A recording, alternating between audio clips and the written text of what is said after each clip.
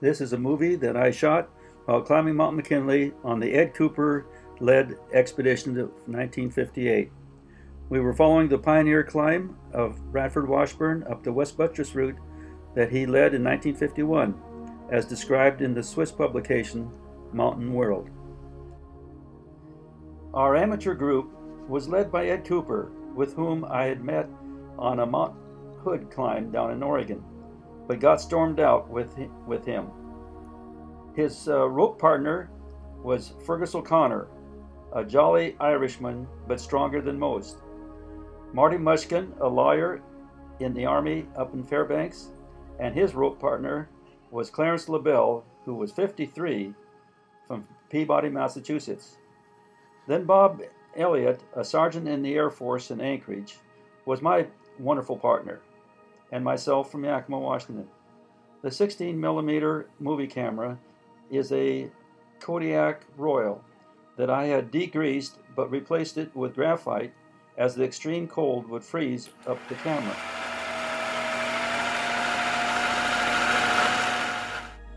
This is Don Sheldon landing another party of our 6-member group. Don is a very able pilot. That was Clarence LaBelle, who's staking out the wands for marking the airport, the airstrip on the glacier there. This is in mid-June of '58.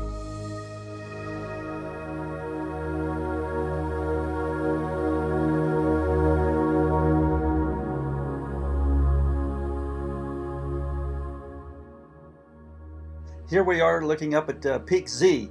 In those days, some of the peaks weren't even named, they were just labeled. Oh, and here comes Marty Mushkin with his aluminum toboggan sled.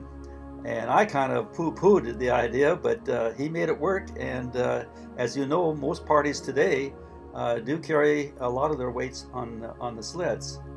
Now, my partner was a sergeant in the Air Force, and he raided this helicopter to bring him in, so he didn't have to pay the $130 like we did to Don Sheldon. Anyway, Bob Elliott talked him into landing up 7,200 feet up on the Kahiltna Glacier at the foot of Mt McKinley. And here we are starting out in 2-man teams, and of course marking our way with the wands. This is a little offshoot of the Kahiltna, and this is as close as he could get to the park boundary. Now we've had a little storm. I had a 2-man mountain tent, and you can see how it collapsed. It kind of was after our first little storm. These are the food packets that we packed everything into, plastic, so that we could carry them easier. Now we're up to the last free water that we found at the head of the glacier there at 10,000 feet. Looking down on the Peters Glacier down there, and Marty just wanted to see what would happen if he didn't wear crampons or snowshoes. That's Fergus O'Connor, an Irishman. He was kind of the Beau Brummel of our group, in that he taught physical education down at the Penal Institution in Vancouver, BC. This is the last water we're trying to. That's my partner, Bob Elliott. Okay, here we are at the igloo camp at Windy Corner.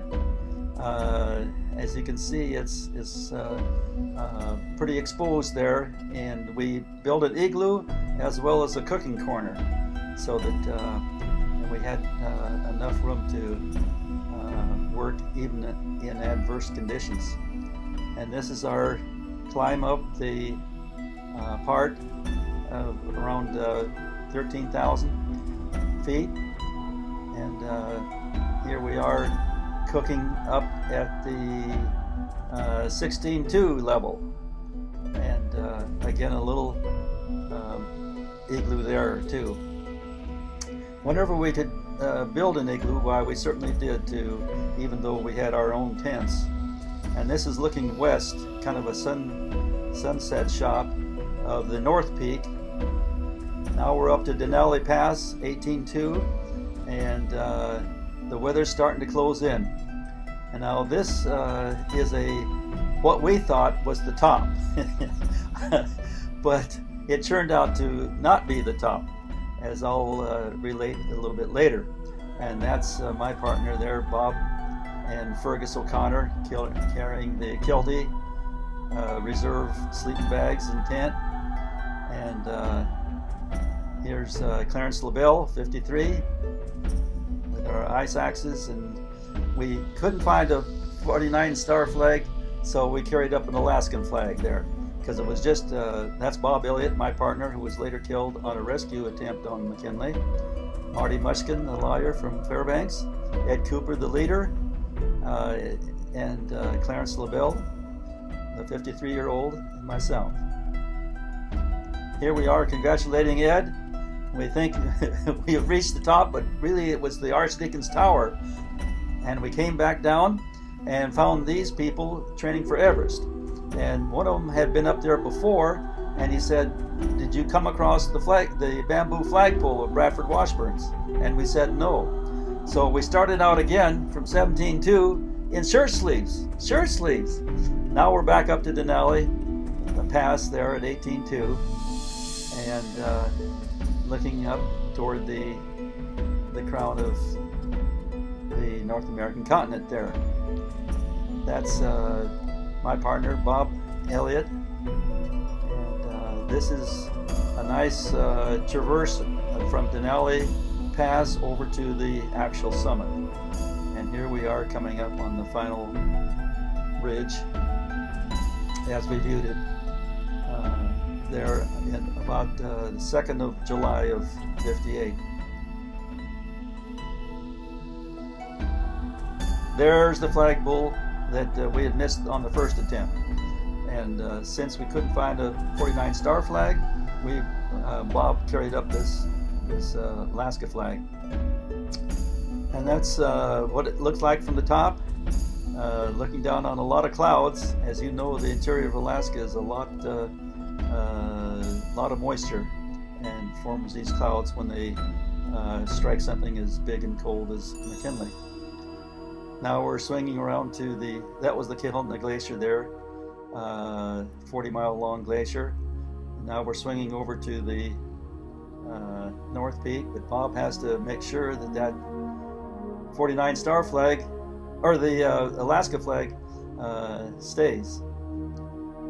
You notice those half mitts because it's -7, and you don't want to freeze your digits up there, because that's what gets you around.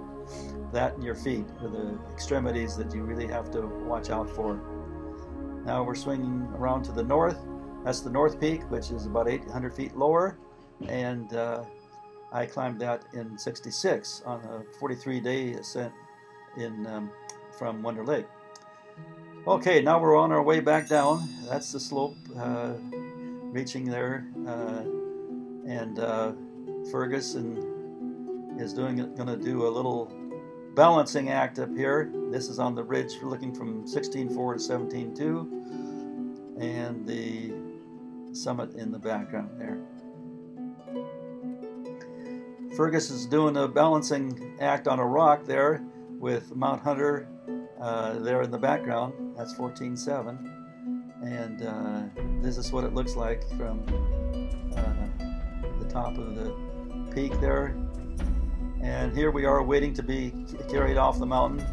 Fergus, after 3 weeks of no baths or wash up, is taking a snow bath. It's a bright, beautiful day out, and we're just waiting for dawn to come and get us. Yes, indeed.